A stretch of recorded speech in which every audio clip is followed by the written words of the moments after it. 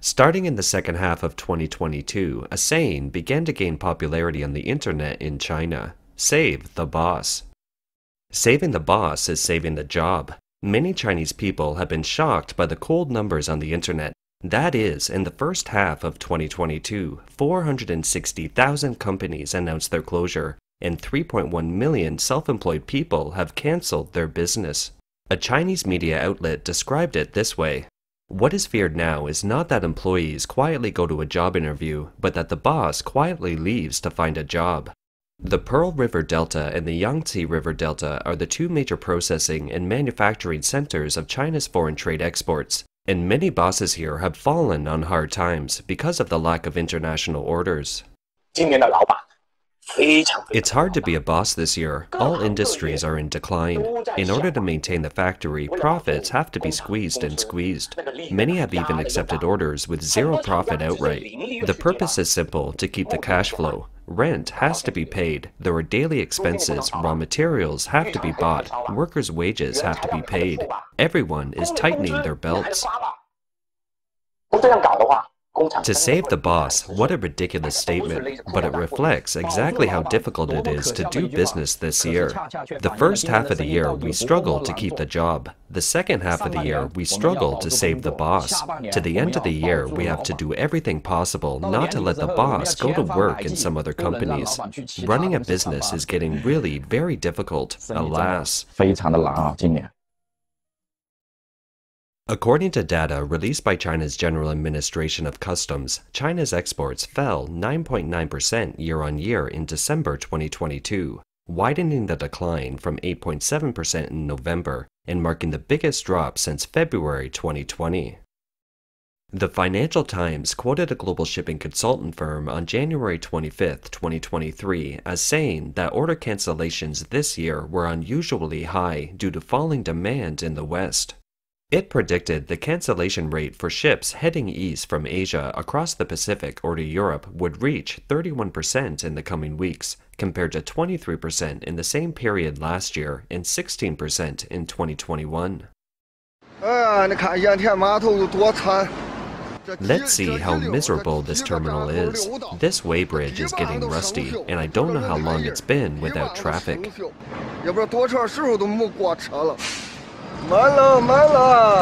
It's over. It's over. Now it's all over. Everywhere is empty.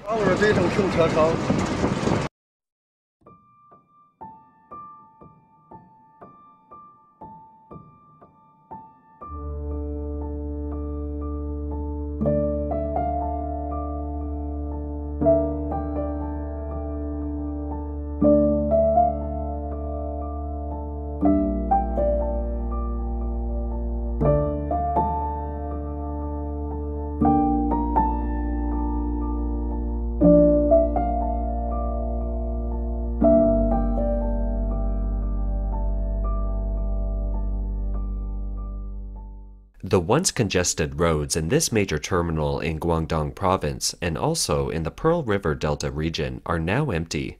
Trucks are parked all over the parking lot, reflecting how depressed the foreign trade export industry is. The same is true for the manufacturing industry in the Yangtze River Delta, centered on Shanghai. This is the inland port of Yiwu, Zhejiang province, the commodity capital of the world. It's very quiet right now. The Chinese government is carefully covering up the situation of its major economic regression. So, it isn't easy to tell from the statistics how serious the situation is. But bosses working in related fields already have a clear sense that 2023, which has just begun, is going to be a tougher than expected year. It used to be a busy factory, but look at it now. It's empty. A lot of equipment has been packed up. They will be removed one after another in the next 2 days. Some of the large machines have also been sold cheap. Some assembly lines will be packed and removed over the next 2 days. How should I say it? It's some heartache and also some resignation. This year, I have a client who owes me more than 1 million RMB, or about 150,000 USD, and he still hasn't paid me yet. He hasn't messaged me for days, and I'm worried I'll lose contact with him. I will likely lose contact with him. It's too hard to be in the garment industry this year. My factory has to stop working again. No orders. I can only take a holiday. Look at this situation in our warehouse. It's full of goods from top to bottom. Our plant is also filled with goods. We're counting on selling these furniture to pay wages. I always thought that these 2 years didn't have much impact on the furniture industry. But today, I really feel it. It's very difficult. I told the staff we might as well take a vacation if we can't sell our goods. Our counterparts, do you have the same experience? In today's environment, you must do what you can, even if you can't. Right now, don't dream about making much profit. The boss has to take orders with low profit or even zero profit. Why? Because more than 100 employees are waiting for you to pay salaries, so they have food on the table. I never thought this year would be so hard. I heard that 4 or 5 factories are closing down here every day, and there are countless people unemployed. We still have to pay the mortgage and the car loan. This is the factory. My partner and I invested 5 million RMB in 2010, and in 2020 there was no order to fulfill. The factory lost more than 1 million, and someone wanted to buy our factory, but offered only 300,000. 5 million became only 300,000 RMB. Brothers, do you think it's infuriating? A foreign trade customer placed an order, then cancelled it. Several thousands of products made for him have been sitting here for 6 months. They are all ready to be packed and shipped out. Now they are sitting here in the warehouse for half a year already. On February 14th, the European Union Chamber of Commerce in China released its 2023-2024 Shanghai Recommendation, calling on the Chinese government to restore the confidence of foreign companies and to repair the conflicted international relations. As a result of the epidemic control in 2022, up to 92% of European businesses suffered revenue losses due to supply chain disruptions, indirectly impacting Shanghai's business environment. According to the Chamber's Business Confidence Poll released last year, only 12% of European member companies surveyed were willing to set up their headquarters in Shanghai, and 500 European companies have already moved to Singapore to set up their headquarters.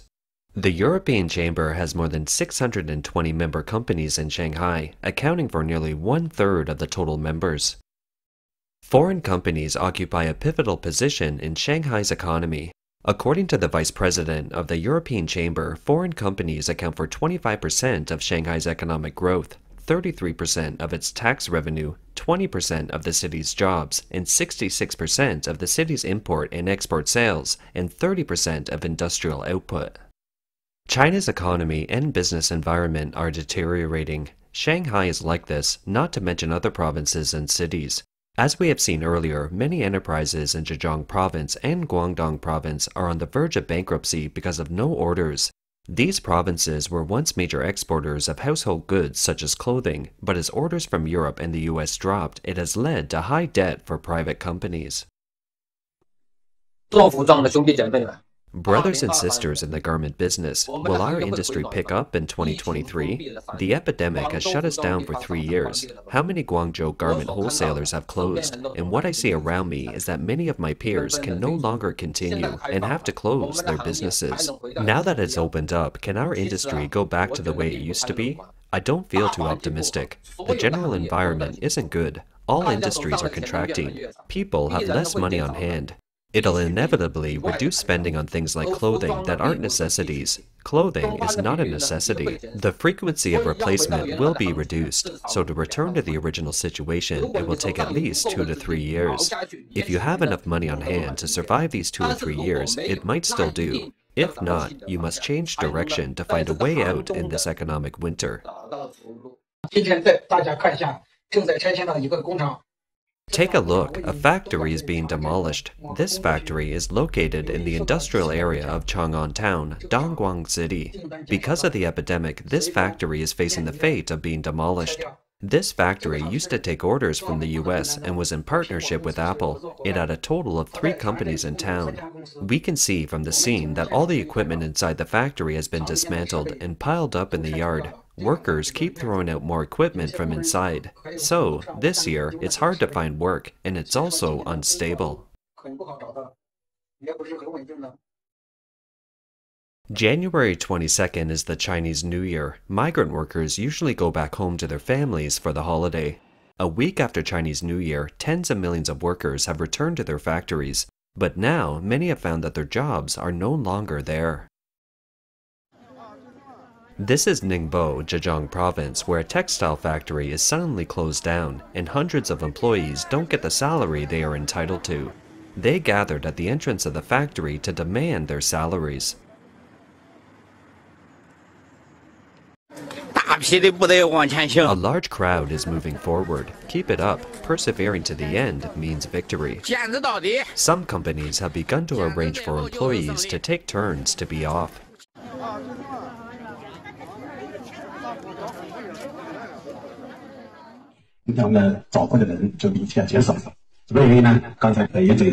We have to rotate off the production line because we don't have many orders. The production line has to be cut. We will make this arrangement for about a half a month, and if there is no growth in orders after half a month, we will find another way.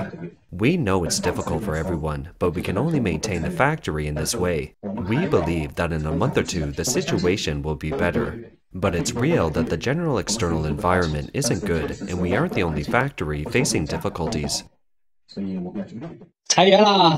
Layoffs are happening. People are packing up and leaving every day. No one knows when it'll be their turn, and the machines in the workshop are being moved out.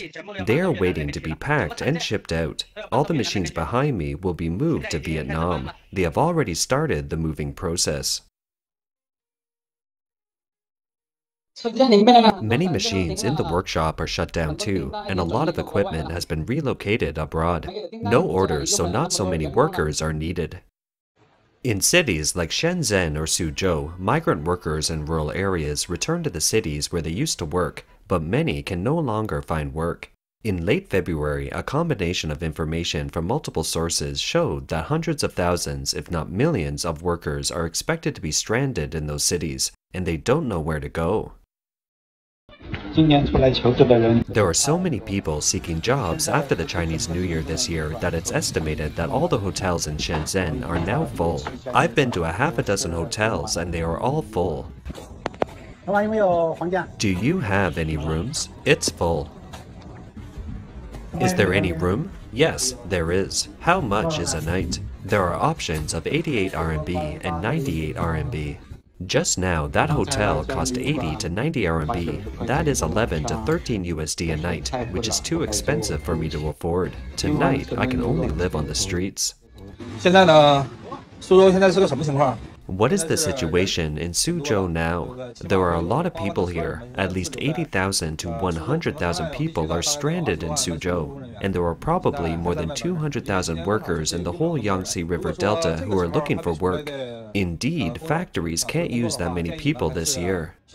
If you haven't left to find a job at this time, we suggest that you should cancel your temporary resident registration because now the market is very bad. Even if you come out, it is very difficult to find a job. 8 out of 10 enterprises aren't hiring, 2 are hiring, but they only hire a few workers. If you're still in your hometown and haven't left, don't come.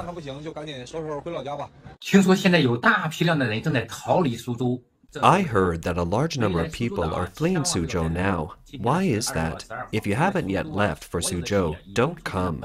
Today is February 12th, and all businesses in Suzhou are already at capacity.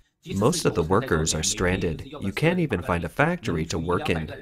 Even the factories that are hiring only need 10 to 8 people a day, and there are more than 100 to 200 people applying for jobs. If you have a job, don't jump ship so easily. If you are interviewed for a job, you must do a good job. It's not easy to even enter a factory, and it's arduous to keep working, but if you quit, you will waste your time, and it will be hard to find another job.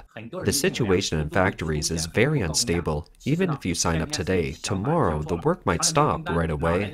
When the 3-year epidemic is over, many people think there will be high labor prices in Suzhou. But you are wrong. If someone promises to work in an electronics factory for 30 RMB, that is 4.3 USD an hour, don't believe it. It's all a lie. It's really hard to find a job today. I went to the agency to have a look. Many factories are in the state of no hiring, leaving me with no choice. I have to lie down. I can't continue like this. I have spent so much money every day. Now, even renting a hotel is becoming very difficult. So I've decided to rent an apartment in Dongguan and stay here for a while. When the market improves, I will go and look for a job. For those who can still work in the factory, they may be lucky, but such luck comes at a big discount because the salary is much lower than before. 讲实话得罪人呐。 Speaking the truth offends people because it's too harsh and heartbreaking. The truth has broken many people's good dreams, but there is no other way. We still have to tell the truth.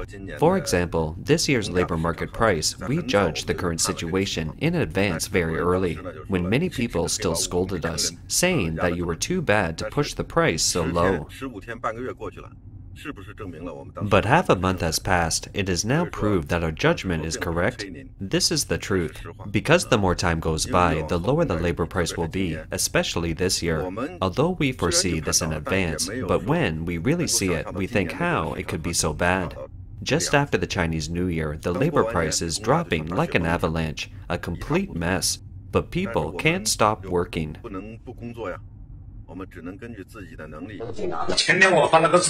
The day before yesterday, I posted a video saying that all the factories in Wenzhou were on holiday. Many people came to me and rejected. Our factories aren't on holiday. We are still very busy, so and so. To be honest, in this off-season, you have to thank your bosses. They support the workers because the boss may be a few $1,000s a day, tens of thousands of dollars, or even more than $100,000 a day in losses. Because of the off-season, they want to keep you. People should know to be grateful. The bosses are now really difficult, very difficult. Bosses, I appreciate you. The worst thing is that it's not the worst time yet. A more dangerous situation is likely to lie ahead. Not only the Chinese micro-enterprise or medium-sized enterprises don't receive international orders, it is likely that more large multinational enterprises will pull out of China. A netizen tweeted, Japan Toshiba has 33 plants urgently evacuated out of the CCP country. 400,000 people lost their jobs. In Shanghai, Shenzhen, and Dongguan, 600,000 people can't find work. Apple, OEM companies, and Dongguan hardware factories don't have orders. 3 factories are already closed down. 120,000 people face unemployment. 4.6 million factories without orders are wailing. The largest wave of unemployment in the history of CCP country is here. We don't have a way to confirm the authenticity of these tweets, but similar news is already flying around China, causing anxiety and confusion among many middle-class and even elite people who are closely watching the economic development situation. A few days ago, there was news on the internet that Microsoft Corporation in Suzhou was withdrawing its capital, and today there was news that Panasonic was leaving. We are all quite concerned about these two things. We have to. These two are representative events. How many other foreign companies will pull out of Suzhou for various reasons, like these two companies? The departure of high-end talent will be very obvious to the city's economy and property market. At present, government documents show that the future is less about speed and efficiency and more about providing jobs. In other words, people are experiencing unprecedented difficulties in finding employment. Many Chinese don't understand what is happening and why international orders have disappeared overnight. Where are all our foreign trade orders going? High-end, mid-range, and low-end orders are basically all lost. We can only rely on domestic consumption and internal circulation. The topic of the loss of foreign trade orders is now of great concern to everyone, and I'm sure you're not new to it. Recently, too many people are talking about this matter. It also shows how serious this situation is. Because of the time concern, we won't go into details on this topic. From the information provided here, it reveals that a major factor behind these missing orders is that there has been a fundamental change in the confidence of Western investors in the CCP system. We can see this in the dynamics of US investors. Tough communist measures and a growing geopolitical crisis have prompted top US investment managers to look outside of China. These firms are now targeting the European market. The Financial Times reported on January 23rd that major U.S. firms such as Capital Group, J.P. Morgan Asset Management, T. Rowe Price, PricewaterhouseCoopers, and BlackRock are planning to expand their long-term offices in Europe. An industrial expert said that while China may be reopening, investment firms are turning to Europe because of the CCP's once stringent anti-epidemic measures and tensions between the U.S. and China, which have deterred investment firms. Another professional said Europe remains an attractive market and it's the largest wholesale market outside the U.S. It's a responsible place to invest under a well-established regulatory environment. Pacific Investment Management announced it's opening its first office in France in February. Other top U.S. investment managers such as KKR and Apollo are also setting their sights on Europe.